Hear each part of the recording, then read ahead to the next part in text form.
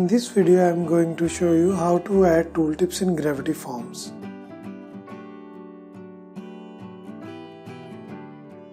For this you will need styles and layouts for Gravity Forms and Tooltips add-on.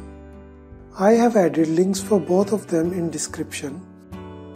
Once you have installed and activated these plugins, now open the page in which you have added the form in which you want to add tooltips. Click on Customize in the admin bar and then go to Styles and Layouts for Gravity Forms section.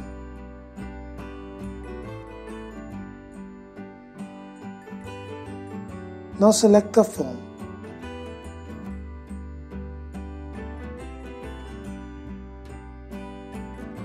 Once the page reloads, then it will show you all the design options available for this form.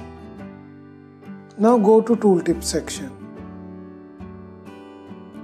Here you will see some design options as well as settings to add tooltips for fields. Let's add some tooltips first. The changes you make will be live previewed.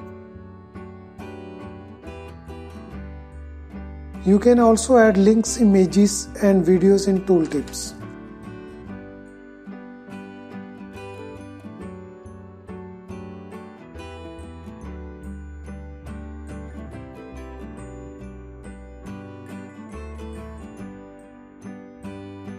It is also possible to add tooltips for checkbox and radio options.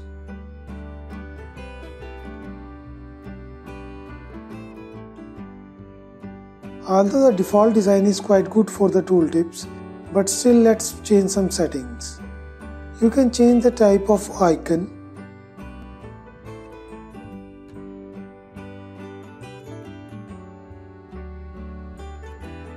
change its size, and add space between label as well as icon.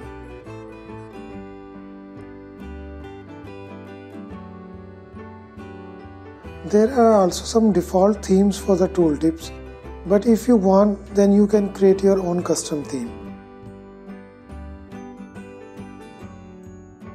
To create custom theme, select Custom from the Theme section. Now you will see design controls for the theme. You can change background color, font color, border, font size, and arrow color.